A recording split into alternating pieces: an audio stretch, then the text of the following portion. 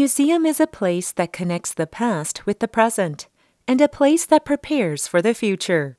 Today, we will introduce you to Korea University's museum to learn about Korea University and the history of Korea. The Seoul campus of Korea University features the Korea University Museum, which is known for its history and tradition.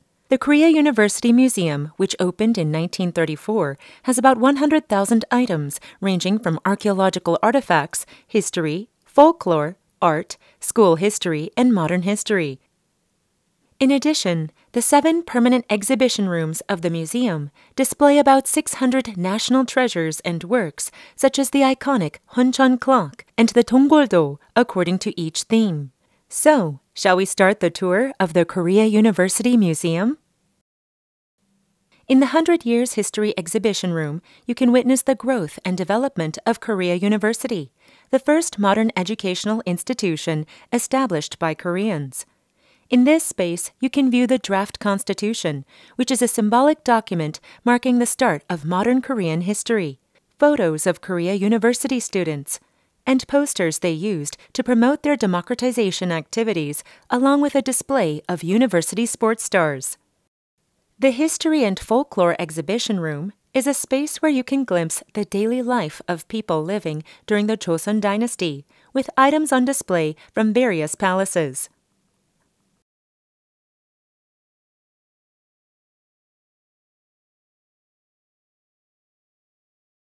The first cultural heritage that is introduced is the Huncheon clock, designated as National Treasure number 230.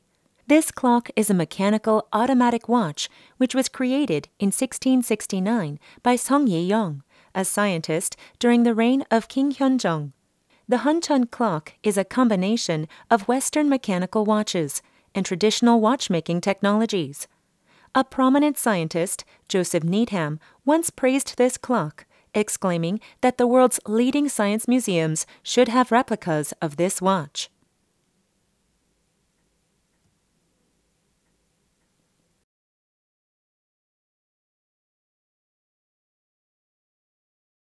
This is the Punchang placenta jar, designated as National Treasure number 177. It was discovered in the 1960s during construction and excavation work on the grounds of Korea University. In the past, Koreans regarded the placenta as the source of life for the newborn baby. Historical research has confirmed that the Pucheon placenta jar is from the royal family at the time, as it was carefully packaged and preserved, as the people believed that it could affect the country's prosperity. This jar was made during the Joseon dynasty in the 15th century and is styled in the order of a thunderbolt or square vortex pattern, lotus petal pattern, and a chrysanthemum petal pattern. The outer jar is voluminous, but the small inner jar is slender.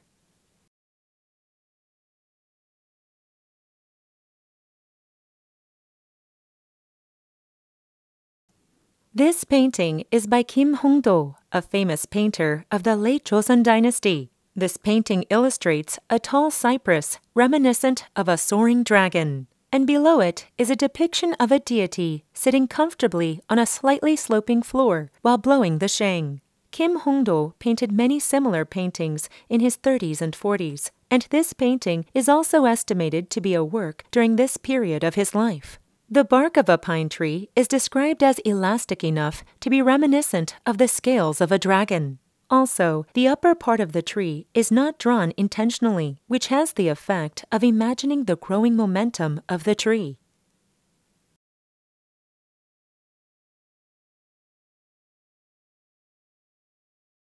Suseon-jeondo is a carved wood block of the city of Seoul as it was in the early 19th century. It is Korea's national treasure number 853. The area from Dobongsan Mountain in the north of Seoul to the Han River in the south is depicted, and Jongno Street is engraved crossing east and west. About 460 important places such as major roads and facilities, palaces, Jongmyo Shrine, and Sajik are marked. Among the many woodblock maps produced during the Joseon dynasty, this woodblock map is rated as outstanding in terms of accuracy, precision, and scale.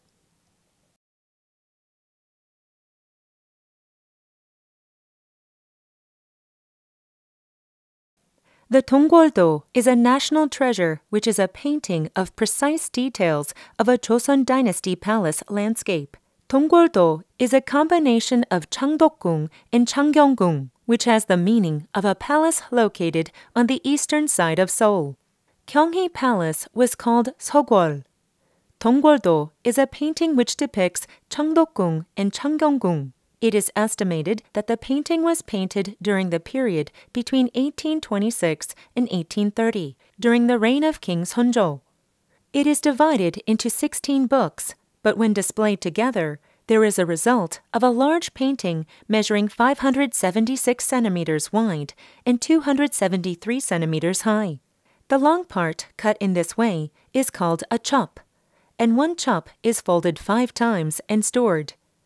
A distinctive feature is that in an era when there were no airplanes, the 10 square kilometers of the East Palace was exquisitely drawn from a bird's-eye view. The story of Donggoldo will be discussed later and more in detail by an expert.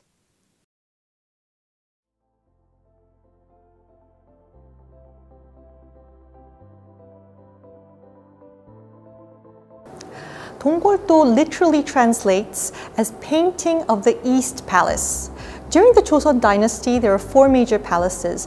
Gyeongbokgung, which was the first to be built, and the main palace was often called the North Palace or Bukgwol.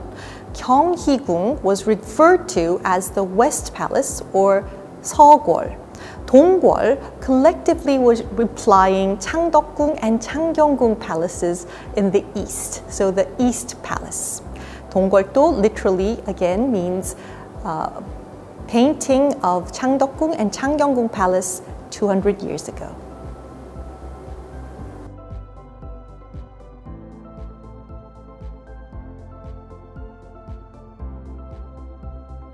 Incredibly accurate and highly detailed. At present, there are 2 known editions of Donggoldo, one in Donghwa University Museum and the other here in Korea University Museum. The one in Donghwa University Museum has been transformed into a folding screen, while the one in Korea University Museum retains its original style and format as it was once first created. Both are designated as National Treasure 249.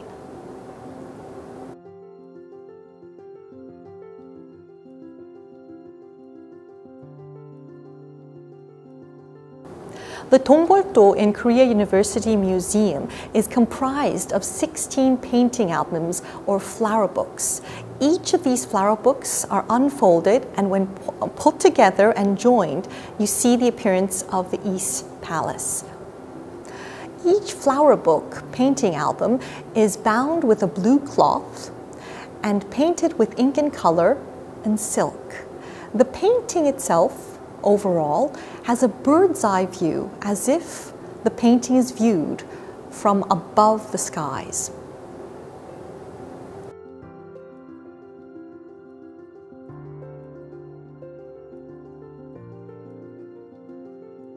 Unfortunately, there are no written records to answer all these questions, but the characteristic of the painting has very strong palace qualities. So it's unlikely that it was taken out of the palace for security reasons. It's assumed that the painters of this painting would have been members of the Painting Academy, the government office for painters in the Joseon dynasty. As to when it was created, we can base this on the details of information given from the painting, presumably around 1828 to 1830.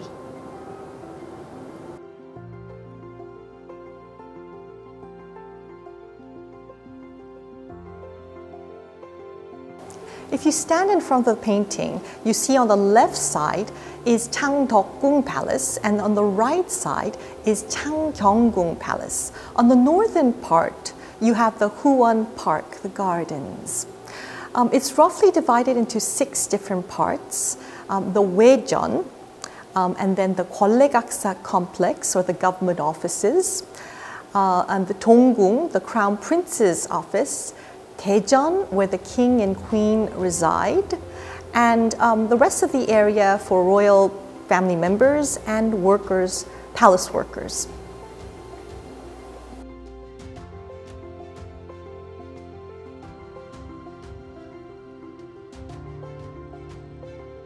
Injeongjeon Hall is the central building in Changdeokgung Palace, and it is a ceremonial space used for important national events.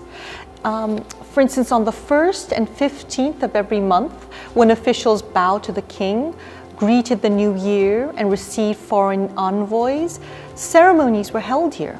It is also a place where celebrations were held on special occasions, such as Joseon, which is a milestone 60th birthday party.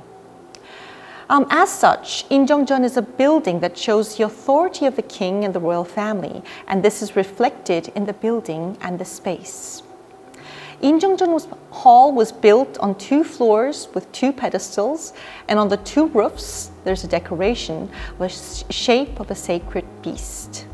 Joseon, which is a large yard in front of Injeongjeon, has rows of Pumgesok on east and west, in which officials lined up according to their position and rank.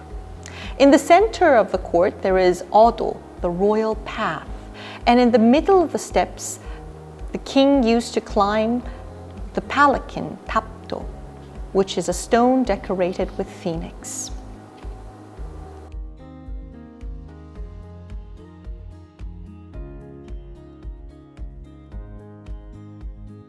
Now let's look at Gwalegaksa Government Office Complex. During the Joseon dynasty, the palace was not only the living space for the king, but also the highest government officers, where they carried out their royal duties. Therefore, there are government offices that performed various tasks within the palace, and Donggol-do depicts these government offices in detail. On the west side of Injeongjeon Hall, there was Hongmun-gwan, Office of Special Advisors, infirmary inside the palace where the royal family were treated when they were ill, Sanghiwon, that made clothes for the royal family, and Naebyeongjo, that kept the palace safe, is also seen. On the east side of Injeongjeon Hall, there is Daecheong, which was used as a conference room by the officials who gave advice to the king and monitored officials to prevent corruption. Seungjeongwon offices served as the royal secretariat, and Seonjeong office served as the king's bodyguard and took care of important documents.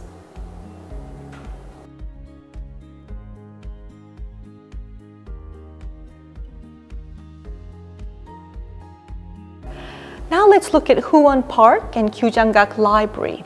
In Donggol-do, a ridge to the north runs between Changdeokgung Palace and Changgyeonggung Palace area. When crossing the ridge, the backyard area spreads to the north. This is Huwon Park. Huwon is a place for numerous complex functions where military training was held in the presence of the king, banquets were held at the royal household, and archery was enjoyed. It was also a place where the king and queen could experience the work of the common people, such as silkworm farming, which was a major industry at that time.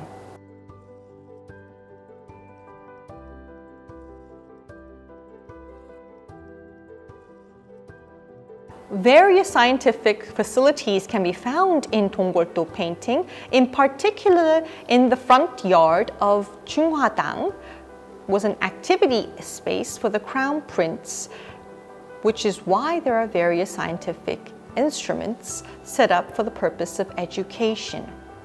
There is a sundial to measure the time by checking the position of the sun, the sogan to observe the movement of the celestial bodies, a rain gauge to measure the amount of rain, and a wind chimney to measure the direction and the strength of the wind. Here you can see some strange stones. Bizarre mountain-shaped natural stones were installed as an object of appreciation during the Joseon dynasty. The 2 stones painted on both sides of Eryonjeong in Donggol-do can still be seen when you visit the actual spot. The stone painted on the pond of Tongmyeongjeon site is still in Changgyeonggung and interesting to look at. Here you can see numerous trees of various types painted in Donggoldo, and they even remain today as they protect the palace. It's fun to find trees in Donggoldo. First, we have a flower tree in front of Donamun Gate in Changdeokgung Palace. And here we have a cypress tree on the west side of Seonwonjeon Hall in Changdeokgung Palace. You can find a juniper tree north of Seonwonjeon Hall in Changdeokgung Palace as well.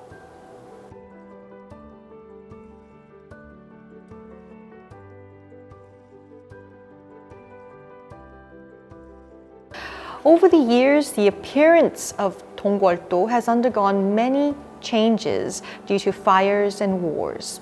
In the case of Gwollagaksa Government Office Complex in Changdeokgung, part of it has been restored, but empty plots still remain.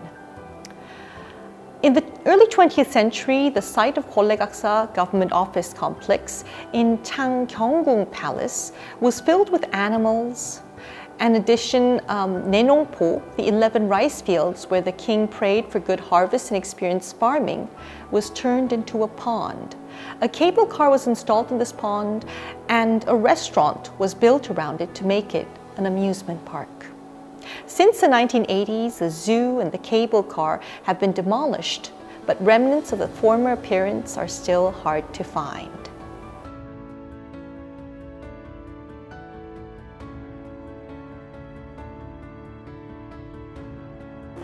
Donggoldo is a detailed documentary painting, abundant with information of the original palace 200 years ago. The shape, the layout, the landscape of the buildings, we all turn to Donggoldo as a work of art. The exceptional expression in Donggoldo is incredibly important for the study of the history of art. Researchers, as research materials, painters, architects, palace landscapers all turn to Donggoldo. Furthermore, when Changdeokgung and Changgyeonggung is being restored, this is the prime resource that people will look to restore the original palace. It is, I think, one of the most important examples to show how we must preserve and protect our cultural heritage. We have introduced the Korea University Museum and its representative collections. There are many other collections and artifacts that we haven't been able to introduce today.